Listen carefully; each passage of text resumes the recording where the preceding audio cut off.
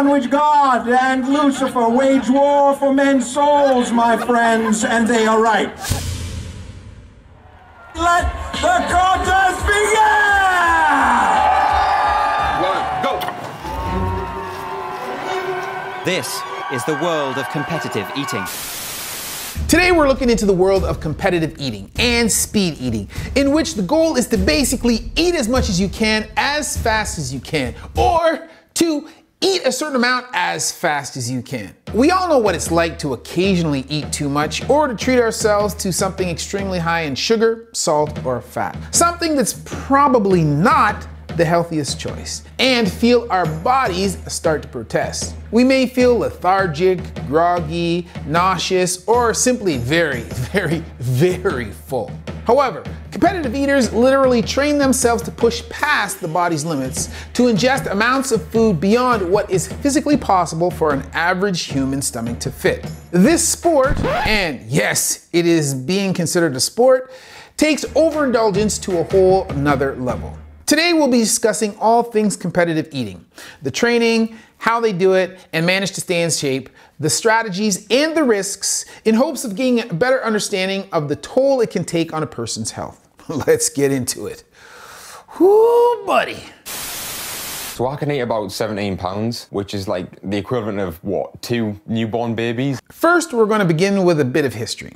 As pointed out by journalist Claire Sadath in a Time News article, the idea of speed eating can be traced back centuries, believe it or not. Face stuffing was mentioned in 13th century Norse mythology, in a tale in which the god Loki and his servant face off in an eating contest. Journalist for NPR and author of Horseman of the Esophagus, Jason Fagoni, states there are a lot of different cultures that have kind of invented eating contests independently at different points in history. Organized competitive eating, however, is fairly new. According to Major League Eating, which is the sport's governing body, its American roots began in 1916 at the Coney Island 4th of July hot dog eating contest held by Nathan's Famous Hot Dogs, in which 4 immigrants competed to determine who was the most patriotic. Since then, eating contests have become somewhat synonymous with American Independence Day celebrations. However, it was only in the mid-1990s when 2 brothers, George and Richard Shea,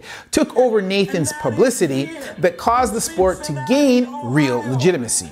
As audiences grew, so did the prize money, so did the records, and subsequently, so did the amounts of food needing to be consumed to set a new one.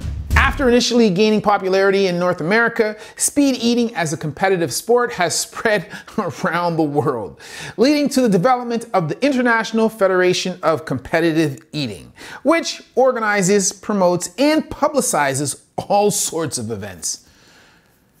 You've got to be kidding me. There was a game-changing moment in the history of the sport in 2001 at the annual 4th of July event. A young man named Takeru Koyabashi, 5'8" and 135 pounds, came to America to compete in the hot dog contest. Fagoni explains, he was different from everyone who came before him.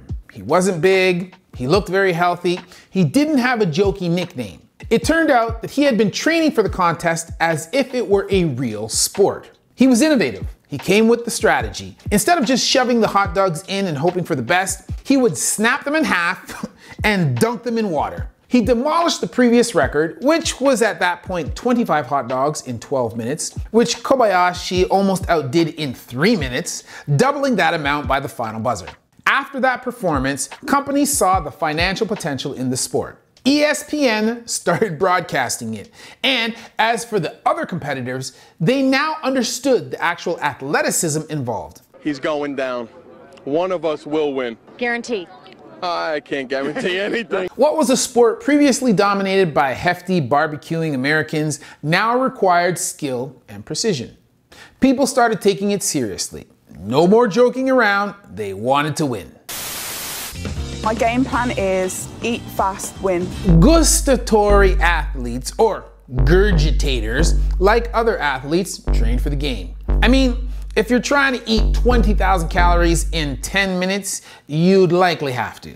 Sure, some speed eaters may have been born with a natural ability to eat more, but most of the high-level competitors treat this as they would any other sport. They hone their skills. A study in the American Journal of Rentgenology conducted by Mark Levine et al. On the truth and consequences of competitive eating assessed a world-class champion during a speed eating test. What they found was that unlike the control subject, the speed eater had noticeably altered gastric physiology, which allowed his stomach to quickly expand to hold a lot of food, making his upper abdomen bulge. Discussions with this champ echo what most competitive eaters also say. It takes prolonged and intensive training to get a stomach to do that, to build up a tolerance. I think it's just something that you deal with training. It's gradual, so you build up to more and more over time. Basically, forcing themselves to consume larger and larger amounts despite the sensation of fullness, overcoming the body's limits to exercising extreme willpower and discipline, and adapting the stomach to withstand the stresses of competition. We will get to the psychological aspect of it a bit later, but for now, let's focus on the stomach. Gastric accommodation is a natural process that happens in a person's body when they're eating. As explained on Seeker, a science-based channel formerly owned by Discovery. It's a way the body anticipates a meal. Saliva builds up in the mouth, and the stomach is bombarded with acid and enzymes that help in the digestion process. All bodies do this. It basically readies the stomach to receive food. As explained in the scientific journal Gut, it relaxes the stomach muscles and allows the stomach to stretch as to temporarily store ingested food before controlled release into the intestines. This is why a stomach can stretch up to far beyond its normal fasting state while eating, which is known as gastric distension. Then return to its original size once the food passes through the digestive tract, as pointed out by registered dietitian Ariane Lang. I can barely see you guys over my mountainous stomach. Oh, this is embarrassing. However, this is usually paired with other physiological mechanisms. In a sense, safety mechanisms that alert satiety. Hormone signals such as leptin, ghrelin, cholecystokinin, and peptide YY are released from the gut and adipose tissue and sent to the brain. Nerve impulses travel through the stomach and intestines to the brain as well. Stretch receptors in the stomach and intestines detect physical distension caused by food intake and are activated and signal the brain. Nutrients, particularly glucose and amino acids, from the food digested and absorbed enter the bloodstream and affect hormonal and neural signaling pathways. All of these bodily processes work together to regulate food intake, maintain energy balance, and prevent overeating. They basically let the brain know, hey, I'm done eating for now, bro. This is the signal that competitive eaters teach their bodies to ignore and push beyond. A lot of people criticize me and say I abuse my body, but really I'm really in tune with my body and I'm able to make it do things, push it to incredible limits. Not only do they simply practice this by partaking in various food challenges, but they train their stomach on their off days as well. Some ingest vast amounts of low-calorie foods, such as cabbage, to stretch their stomach and get themselves used to the feeling of fullness. Others do what's called water loading, which is the same idea but without any added calories. There's two ways to do it. One is, say you go to a buffet and just eat vast amounts of food. While it's fun to do that, it's not fun to process all that food afterwards, and it's really hard to compare one day to the next. The food's always different. So I chose to train with water, which is very, very dangerous, but there was no calories in it. Kobayashi once said in a Fox News interview that he primes his stomach by drinking 3 gallons of water in 90 seconds. His mantra is mind over matter, encouraging those looking to follow in his footsteps to think creatively, acknowledging that everyone has a different body, and to find what works for them.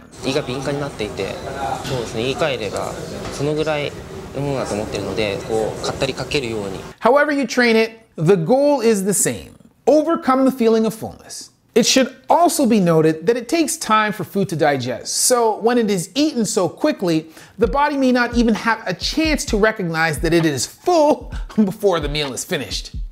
Either way, competitive eaters familiarize themselves with the feeling so that they can essentially desensitize themselves to it. Now, you may be wondering, how can people who intentionally overeat stay in shape? In a Channel 4 documentary on the sport, professional eater Leah Sharkiver explains. The misconception is that competitive eaters are these massive human beings and they'll just come in like giants. Most competitive eaters are actually relatively thin. In an article written by Roger Collier, published in the Canadian Medical Association Journal, he brings up the belt of fat theory, which posits that belly fat restricts the stomach's ability to expand. Therefore, those who take the sport more seriously are more aware than you think about their body composition. Most remain fit through exercise and controlling calories on the off days. Some even fast before and after an event. Good young competitive eaters now, you have to maintain a good level of fitness. The day after a challenge, I will lower what I eat. I've got a really active lifestyle and I kind of need the calories. I'm in the gym 7 days a week, mainly just lifting weights. From my research into this topic, it seems that most would agree. However, there's a bit more to it than just going to the gym. When it comes to maintaining his weight, professional eater Adam Moran, also known as beardmeatsfood, shares his secret with us in a video. When it comes to gaining weight or losing weight is the amount of calories you consume over time. When it comes to weight management, it is largely about caloric input. If you consume less than your daily intake chronically and consistently, you lose weight, and vice versa. Emphasis on chronically and consistently. Purely for body composition purposes, forget health, practicality, forget the way it makes you feel for a second, can occasionally binge, but still stay in shape. He seems to be quite knowledgeable about the body, fitness and nutrition, and seems to be approaching this sport from a pretty safe and informed and healthy standpoint.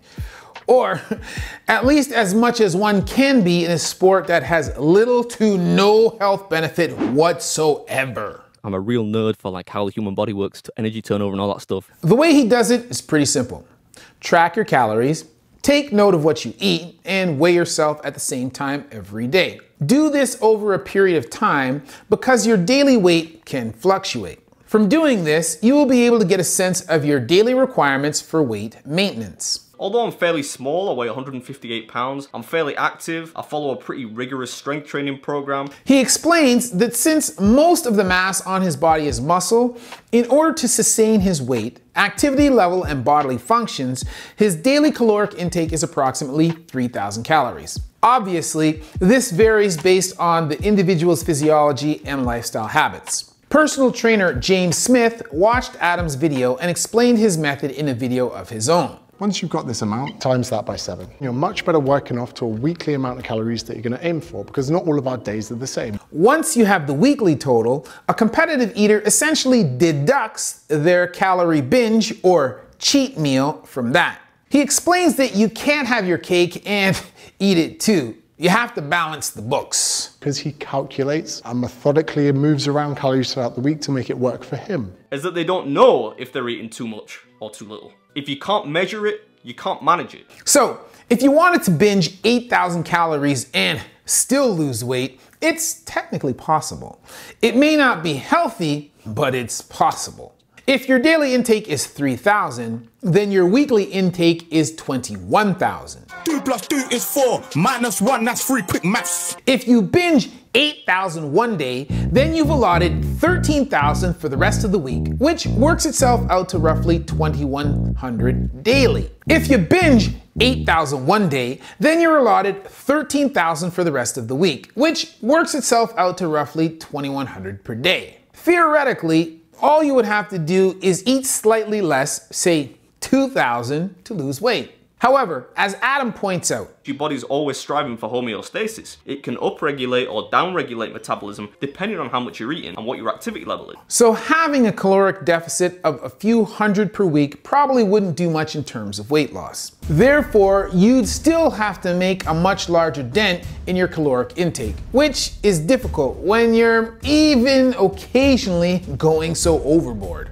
As mentioned, the body wants balance, and not only for your weight's sake, but for your overall health. Food simply can't be reduced to calories, as in the 500 calories you consume in a cheeseburger aren't the same as the 500 you may consume in a salad with chicken on top. It's also about food quality, because it is the nutrients in the food that fuels us and supports our body processes. Our body always has ongoing processes, whether it's muscle repair, skin regeneration, nail growth, all of these little things. Many of these meals are either highly processed, high sugar, high carb, high sodium, high fat, or all of the above. Rarely do you see a competitive eater gorging on a plate of vegetables. What are you doing? You're just eating this by yourself? What happened to your whole team? And as James goes on to explain, the high amount of calories being consumed for the low amount of nutrients is not the best trade-off. Eating things like fast food regularly can leave you feeling lethargic and weak. Though, if your diet consists mainly of that, you may not even notice your energy levels are low. However, if you swing back and forth from binging to dieting, your energy levels would likely be inconsistent. On the days when I'm not doing something stupid with food, I'm eating really nutrient-dense food, stuff that's good for you, right? So even though he does eat fairly healthily on his off days, Adam said it himself, there's highs and lows, peaks in energy and crashes. This is not the most efficient way to eat. I'm not by any means advocating this as the best way to consume your food on a daily basis. He goes on to say that for athletes, basically any other type of athlete, this routine probably isn't great. Many athletes do have cheat meals, but in terms of what digesting that does to your energy and your ability to train and perform consistently, a more sustainable diet is best. However, if you do happen to binge, it's not going to completely destroy your health. Many people are concerned after they overeat because they notice weight gain when they step on the scale the next day. However, not all of that weight you gain is fat, and not all of it will be turned to fat either. The weight that you gain is, for the most part, transient. It's going to leave you naturally as soon as you go back to eating the way you would normally. Again, James and Adam point out a few important things in their videos. Not only does the actual food consumed weigh a significant amount, but because these foods are likely high in sodium and carbohydrate, your body will store glucose as glycogen in your muscles, which will make you heavier, and it will hold on to sodium, which will cause you to retain water, which will make you puffy, not to mention the actual water weight itself. The excess water retention you're going to get. So if you eat 1 gram of carbohydrate, you're going to hold on to 4 grams pretty much of water. And this may even be more noticeable for those who do generally eat clean, because the body will have difficulty depositing the excess calories. But as the name transient weight suggests, it will go away once you resume a regular diet. It's not something to be worried about. Remember, your health is about consistent habits, be them positive or negative. However, while competitive eaters do seem to be making it in a regimented way, they are making this seesaw binge diet routine a lifestyle habit. The study I mentioned earlier gives this analogy. A top competitive speed eater may be compared with a predatory carnivore that periodically gorges itself on its kills, ingesting massive amounts of food for sustenance until it captures another prey days or even weeks later. Like I said, these athletes take this seriously. They go into a competition with that level of focus and determination to win. They come prepared, yo. Show you a couple of secret professional eating stretches. Oh, he's got to stretch out the old abdominal cavity, you know. There are many strategies in their arsenal. These include drinking warm water to help it go down easier, or... I drink a lot of fizzy beverages because that helps with digestion. So there's odd things like that that you can do to help things go smoother. So I'm just going to get a drink from the fridge, is that okay? Just going to get something fizzy. Is there any chance I could get like a Diet Coke or Coke Zero or something like that? So, liquids that can act as a food lube, as Adam puts it, hey yo, are important for it to pass smoothly through the esophagus and into the stomach. Hey yo! Some even dunk the actual food into juice or lemonade to help it dissolve. Those are pretty basic, but there are others that give you a better sense that you're dealing with top-level competitors. If I crush and take one bite, I'm able to swallow and then take another bite at the same time. They want to get it down as fast as possible, so it's no surprise that sometimes they don't really chew their food very much, if at all. Peter Dwadswell is an old school competitive eater who claims he is a medical anomaly because he has 2 gullets. He harps on modern competitive eaters because they're typically messy when they eat.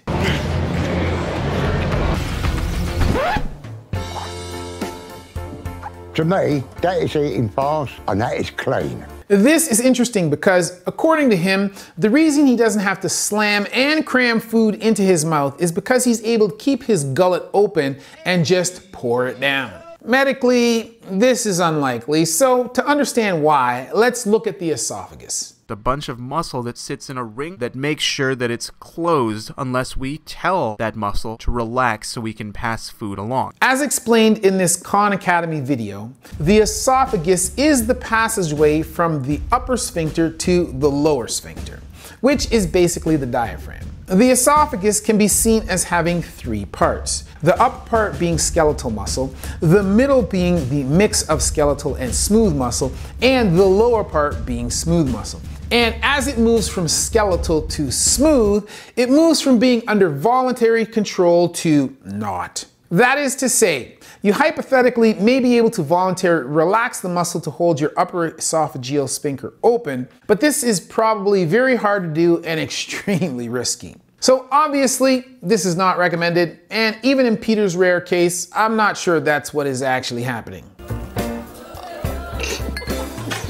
I'm just a medical freak. Whether an eater swallows food whole or just takes gigantic bites, the food is likely struggling to actually pass through the esophagus, which is why it can come back up. And even if it does make it down, may have problems being digested. But we will get into the risks of that in a bit. For now, let's address some more eating strategies. To avoid being overwhelmed by the entire meal, many take it in steps. Leah has a strategy and she sticks to it. Divide and conquer. Take it periodically and just smash through each stage. Many eaters approach their meal systematically. For example, maybe squares was a good idea after all. Helps psychologically, I think. That's going to be the most tasty part because that's got all the toppings on. So I'm going to put that there, eat a few of these patties underneath.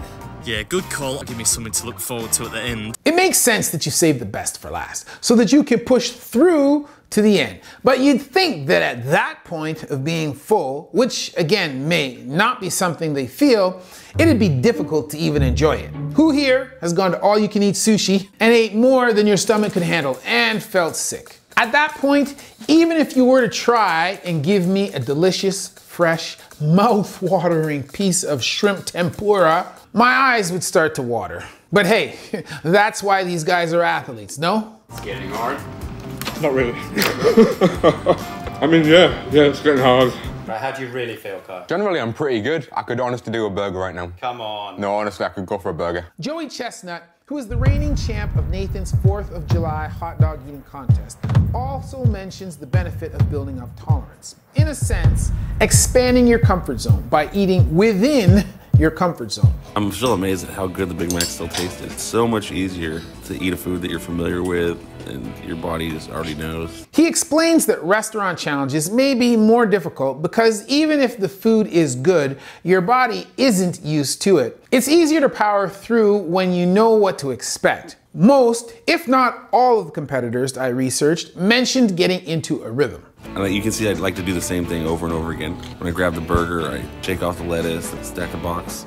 I'm really good at just getting in that rhythm. So it's easier to push yourself when you have a pattern because the action becomes automatic, which echoes the sentiments of many top performing athletes across sports. However, this state of mind isn't necessarily very healthy when the thing you're locked in on isn't at all healthy. Nevertheless, getting into the zone is what high-level competition is all about. Some seem to benefit from being methodical, while others are more free-flowing. As Adam puts it, sometimes strategy can be fiddly. That's because you have to be able to present enough to adapt and be flexible. Still, all competitors agree that mastery of the psychological component of the game is crucial. Over 80% is psychological. Deep breaths. I see the win. I see the finish line. I'll just go, okay, I'm ready. Leah explains that when she is eating, she doesn't hear anything from the sidelines. She doesn't smell or taste. Her brain is basically mush. She's strictly Inhaling food. It's basically an eating trance. Overthink anything, you slow down. It just takes 1 minute, sheer pressure, concentration, nothingness in the head. The Seeker video points out something interesting. The possibility of overriding your stomach with your brain. To understand this, let's look at our enteric nervous system, or our gut brain. It's made up of more than 100 million nerve cells that line the walls of our digestive tract, and it's there to keep food moving and to communicate problems. As he explains, the bacteria living down there share two-way communication with the brain, aka the brain and gut are intimately connected. We know that stress can suppress gut function, so maybe eaters are able to tap into that connection in the opposite way. Basically, by making the desire to win, and the anticipation of reward, fuel the desire to keep eating, or at least outweigh the desire to stop. In other words, can the competitors literally taste the win? The apprehension before puts you into a little hole, and then when you do it, and you win, it's the best feeling. It's worth mentioning that some studies using various techniques found a dopaminergic altered state, or in other words, changes in a person's dopamine levels associated with binge eating, though the direction of these changes is unclear. That said, it would be an interesting area of research. Regardless of the strategies, there are some hurdles that even the focused eaters have to jump over to make it to the finish line. Things like flavor fatigue, which means getting bored of eating so much of the same food. Another one is meat sweats. Meat sweats kicking in. This be hearty. Dr. James Grant, who is the Senior Vice President and Chief Medical Officer at Blue Cross Blue Shield of Michigan, discusses what's called temperic theory. And that's when you eat a lot of meat. The energy in our body requires us to break down these proteins. We end up raising our body temperatures. So yeah, when you eat, your body turns food into energy through metabolism. This process creates heat, making you feel warmer. Exercise and digesting food both increase your metabolic rate, causing your body to sweat to cool down. Protein-rich foods like meat require more energy to digest compared to carbohydrates. As exercise psychologist Dr. Helen Calais points out, 20 to 30% of total calories in protein eaten go to digesting it, versus 5 to 10% for carbs and 0 to 3% for fats. However, Dr. Grant points out that there are other factors while eating that make us sweat more,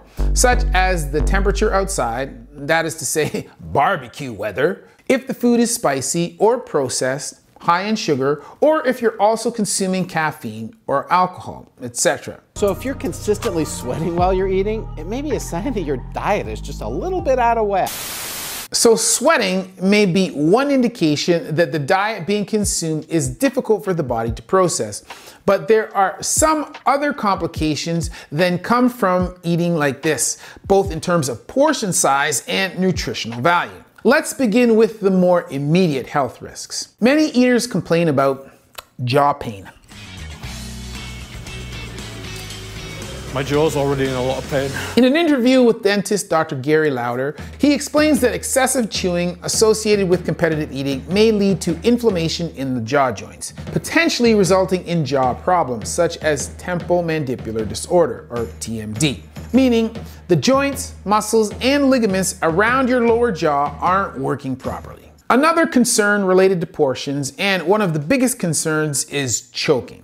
In an interview, Adam said that the dangers of his sport mainly come from mechanical issues rather than long-term health issues, and that this is exacerbated in competitions in comparison to restaurant challenges. Most of his YouTube videos, he's eating at a speed of what may seem fast to us, but is, as he describes it, a leisurely pace. Whereas in a contest, and you're trying to win money or prizes, then yeah, you're basically choking for 10 minutes and it's whether or not you can handle it, you know. We briefly mentioned the structure of the esophagus, but an important thing to understand is a digestive process within the esophagus called peristalsis, which is basically the wave-like propulsion of food. Let's return to Khan Academy's helpful video. The contraction of the esophagus at one point up here, by doing that, it relaxes down here. Exactly. And by doing so in that manner, food can move downwards towards the stomach. That means that if you have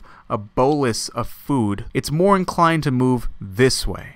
This presupposes that food is adequately chewed, compressed into a bolus, and mixed with mucus so that it is lubricated and in an efficient shape to pass through the passageway. Dry food swallowed in gigantic chunks with rough edges can hinder the peristalsis process, which can lead to choking. And choking can lead to death, bro. In April 2017, Caitlin Nelson, a 20-year-old student at Sacred Heart University in Connecticut, tragically lost her life after choking on a pancake during an eating contest. So it's always safest to not rush and to chew your food.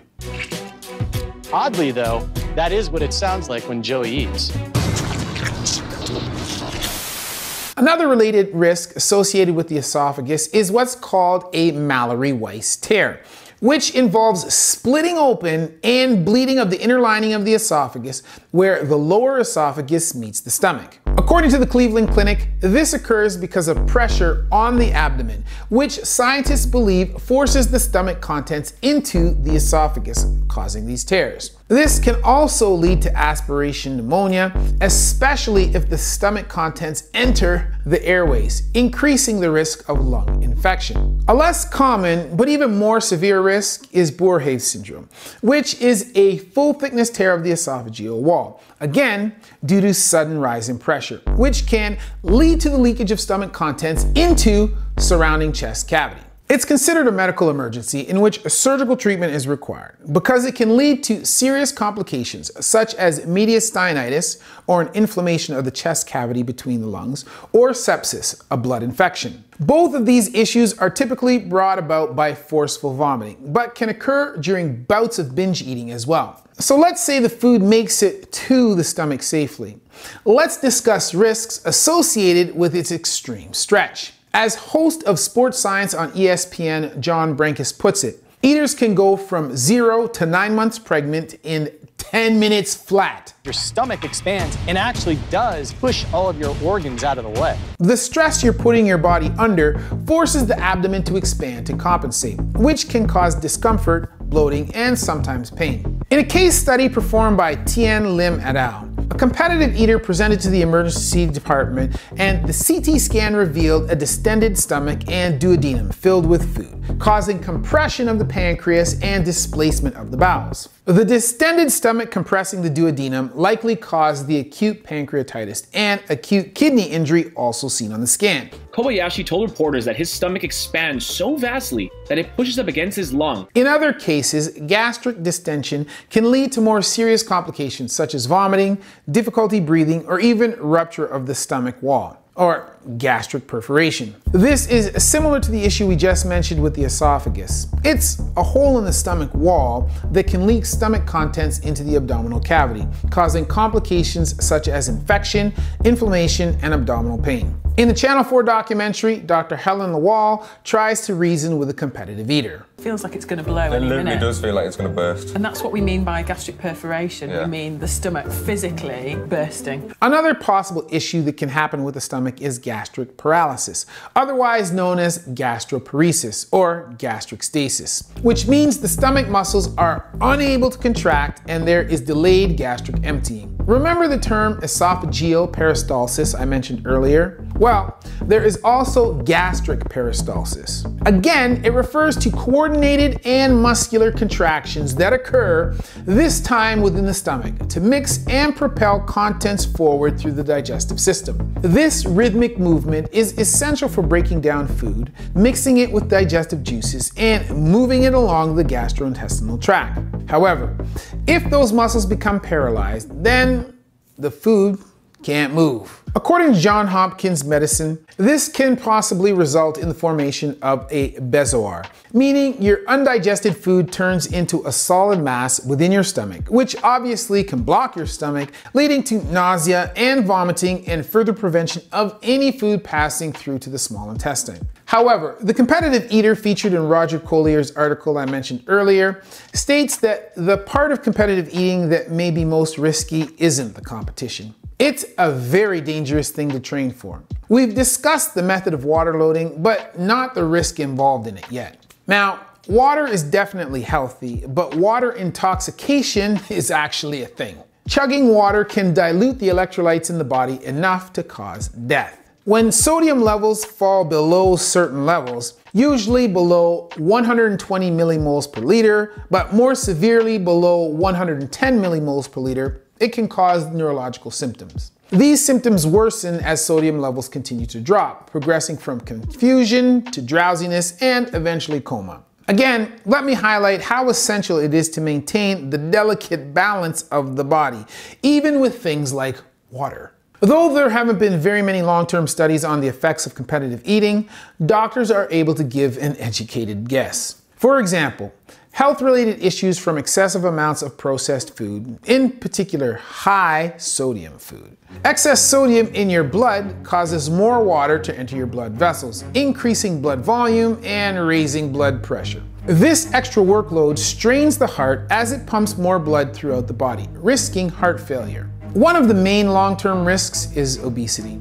Anthony Jung and Prasanna Tadi's book, Physiology, Obesity, Neurohormonal Appetite and Satiety Control, explains that the feelings of appetite and satiety involve complex interactions between hormones from the gastrointestinal tract to the hypothalamus and subsequent feedback. Together, ghrelin and leptin signals regulate our sensations of hunger and satiety by sending signals to different nuclei within the hypothalamus for food intake. An imbalance or dysregulation of these hormones may drastically affect the body's energy homeostasis. When we consistently push past the feelings of fullness, we are risking disruption of our hormones, and in doing so, we subsequently risk not only obesity, but metabolic syndrome and other digestive disorders as well. Over time, maybe if you lose the willpower, your lifestyle changes, that you're unable to hold back. Our relationship with food is psychological as well as physical. If you're not highly mentally disciplined, it would be incredibly easy for somebody to get carried away, develop eating disorders. That's another risk. In a Fox News article, Dr. Stephen Crawford, co-director at the Center for Eating Disorders at Shepherd Pratt, said, "It's a disordered pattern of eating that can put a genetically vulnerable person at high risk for developing an eating disorder." And he even links it to laxative abuse. Therefore, in terms of habit forming, because competitive speed eaters' interactions with food are almost consistently inconsistent, meaning they are binging then dieting, it's always going up and down in terms of both sheer volume and nutrient intake. They risk developing a deeply unhealthy relationship with food. As well-being strategist Dr. David Nico puts it, they are disrupting the mind-body balance. You have to really work hard if you're going to be able to eat all that food. I'm usually doing between 3 to 4 hours of actual training, and that's endurance training. I'll say it one more time for the people in the back.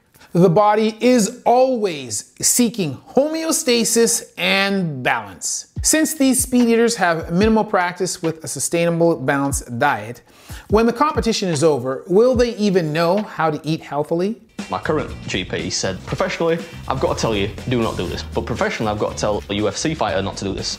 Well, they warn for good reason. From everything I just laid out, there do seem to be risks involved. Now, as we've seen, top-level competitors like Adam do seem to be pretty health conscious. You don't get anything if you finish it, but you push You get a people high out. five. You get a high five. Yeah, and 20,000 calories in your belly. He said he doesn't really get sick because he's built up such a tolerance for the bodily stress. If anything, he'll maybe feel a headache a few days after, only because he hasn't eaten much since the challenge. However, even he's had a few situations where the food gave him a run for his money. I can't move, I can't move. And there was in cramp, I couldn't walk because of all the sugar. But when it comes to sports, rookie Kyle Gibson says it like this. To be the best at anything, you've got to be prepared to put yourself through a lot. Most athletes have to take certain risks to get to where they are. Most, if not all, speed eaters are driven by one thing, the competition. They are very determined to break records and be the best. The desire to win is nothing new in the arena of competitive sport. Some may even argue it is the point.